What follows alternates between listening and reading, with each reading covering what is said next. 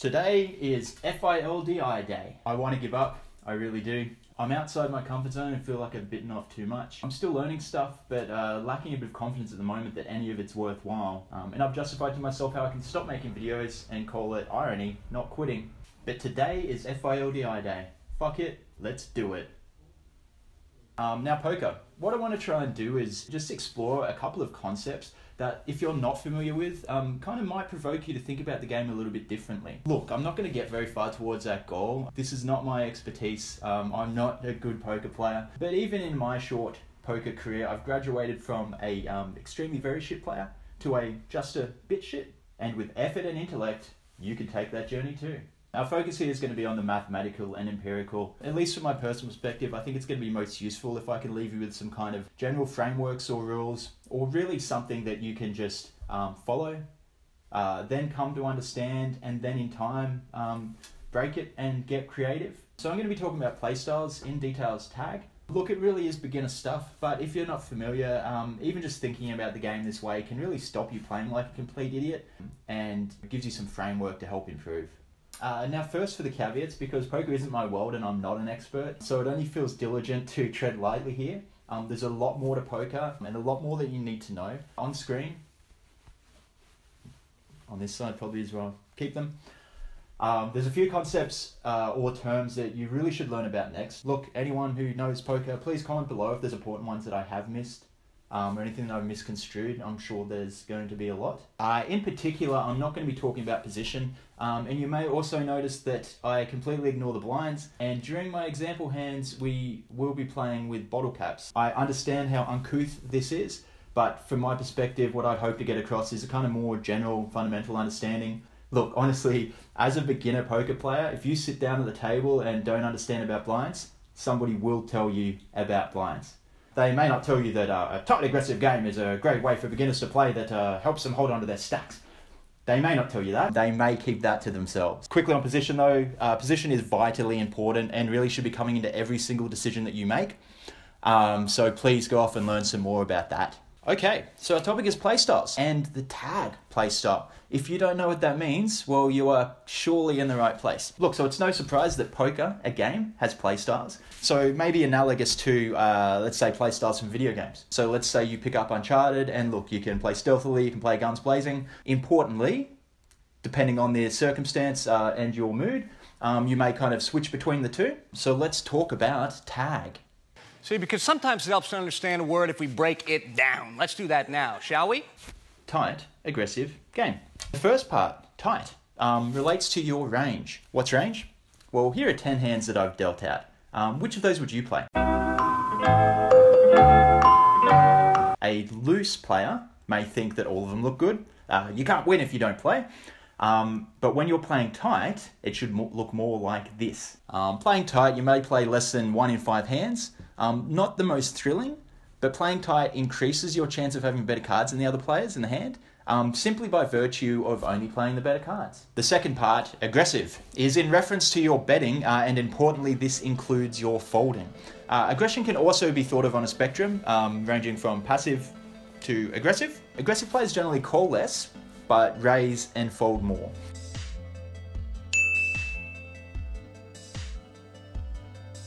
Now, there are a lot of reasons to place a lot of bets, but in this video, we're going to be betting for value. That's a whole concept of its own, but what I mean to say here is that as a tight player, look, we're playing the best cards, and we want to bet in order to get the most value out of those best cards.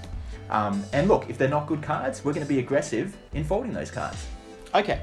So we're not going to be able to get any further without playing out some example hands, but before we do, I want to speak quickly about our opponent players and some of the assumptions we're going to be making about those players. You see, this is a cat. When cats play poker, they are notoriously honest. We're going to give our example opponents a lot of respect. That is to say, if they raise, we're going to take that as an honest indication that they have good cards.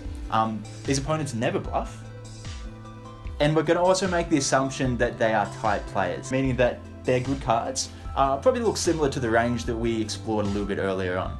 In real life, please be more discerning. The people you're playing are not cats, it's more likely that they're dogs. Okay, so what do we see here? Well, This looks nice. We're in the middle of a hand. We can see the 3 players have called, and we've got a couple of cards. Oh, okay. We've got a pair of kings, so now we have a decision to make. Our choices, of course, are to fold, to call, or raise.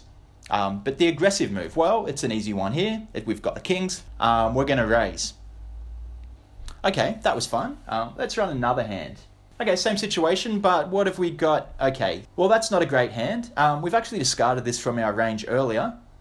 Incredible coincidence. So the aggressive move, to fold.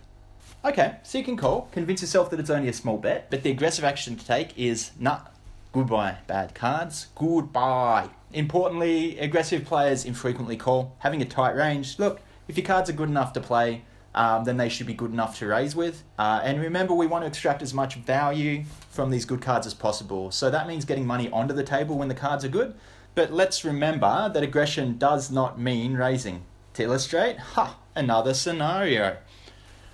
Okay, so this time a little bit different. It looks like somebody has raised, and it looks like another player's called them. One player's folded out. Let's look down at our cards. Okay, this is a lot better than the last hand. It's within our tight range. So it's an easy raise, right?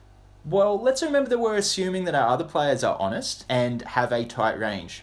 So the fact that they raise, we're going to take that as an indication that they both have good cards. So maybe not so fast.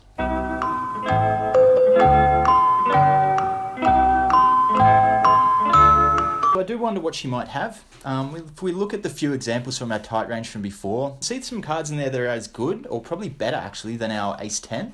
In that case, I don't feel especially confident to raise, and it seems kind of pointless, to be honest. I mean, if her cards are better than mine, it doesn't seem like a very smart place to be putting a lot of our bottle caps. We're certainly not going to get the value that we're looking for here. So at this point, raising for value just doesn't really seem like an option, and I guess we're trying to decide whether we're going to call or fold. And the aggressive player, faced with this decision, would fold. That's the aggressive move. Don't fuck around, be in the hand, or be out of it. How much do you want to wager? I'm gonna play it safe. I'll wager $0. Bet why, you might say. That's an ace-10 suited. Those are pretty nice cards. Well, you're right, and do whatever you want, but the short answer is that playing a tight aggressive game keeps you out of trouble spots. Places where, look, you're opening yourself up to being outplayed, or where you're forced to make difficult judgment calls that, and let's be honest, as beginners, we're more likely to get wrong than we are right. Playing a tight aggressive game, saves you from trouble spots. What does a trouble spot look like? Well, let's call, and we'll take this hand a little bit further. Oh, that's exciting. Look at that. We've made a pair of aces. That's great. Probably what we were aiming for. We should be ready to make some money, right?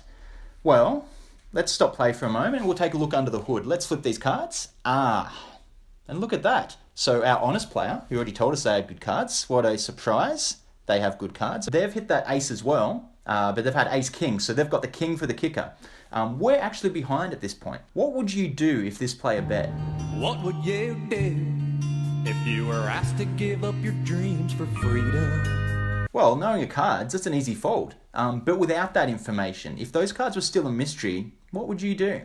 If asked to make the ultimate sacrifice, you'd have to think really hard about it. At worst, as sometimes happens, you might get a little bit overexcited about having hit that ace, and you're about to donate some money. Now, this is an extreme example, but hopefully an illustrative one, maybe one that explains why playing ace plus trash is trash. In reality, you're probably much more likely to see something like this being crushed by something like this. The people you're playing with will have a much looser range than our cat. So I'm not suggesting that you fold your ace-10 suited to a pre-flop raise, but simply be aware of range and be aware of why you're betting. Fundamentally, tag is an easy, low-stress, solid foundation for you to play with. The playstyle rests on minimizing the tough spots and those tricky decisions, but when you do get stuck in them, well, it makes sure that there's a finger on the scales.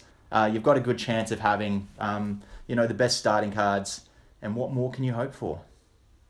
It wouldn't be right for me to leave you without some of the downsides of playing tag. The most obvious ones being that you'll become extremely predictable.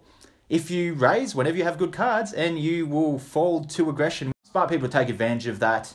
And it's not the most exciting way to spend a night, I've got to be honest. So keep all of that in mind, but what I will suggest is, practice playing some tag, understand it, and then start mixing in whatever it is you want to do. If you like to bluff, have some fun and add a bit of bluffing. And look, remember that in poker, things can get heated. You can start to bleed money.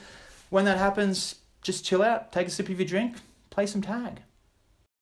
I encourage you to learn more. I had planned on talking about some other things, talking about estimated value, pot odds, calculating probability of hitting a hands, but the scope got a little bit away from me. So don't wait on me for that. Please go and find the information yourself if you care to improve your poker game. But I guess if you do wish to see that part 2, like and subscribe. It's probably the only way of really keeping my attention here.